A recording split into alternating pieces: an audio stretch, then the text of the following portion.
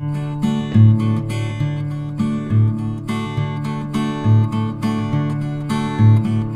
friends and greetings for the day. Welcome back to another tutorial of our channel Technical Vocabulary, where we learn meaning and definition of several technical words. As a part of today's tutorial, we'll be trying to learn another important term called as probe effect. Now, what exactly probe effect means? As certainly the word consists of the terminology effect, it may be talking about some kind of side effects, of course. Now here the point is, when we try measuring any particular parameter of a particular application, we make use of certain equipments, we make use of certain measurement units. It could be even the tools which we try to make use of, and these tools could also lead to some kind of distractions, some kind of side effects while measuring the system.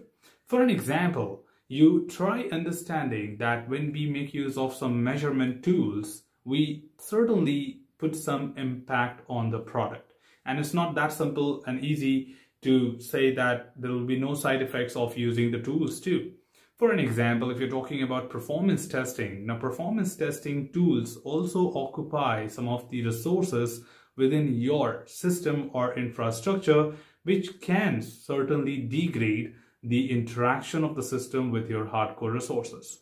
Now, for an example, if I have got some number of GB, some amount of hard disk space, in order to perform necessary tests and executions for performance, I forget, or I do consider that a performance testing tool is also a very heavy tool and certainly occupies some of the resources from my CPU, RAM, and many other hardware equipments, right? Now, it is expected that you may not be getting the right results or right outputs of measurement of the performance testing.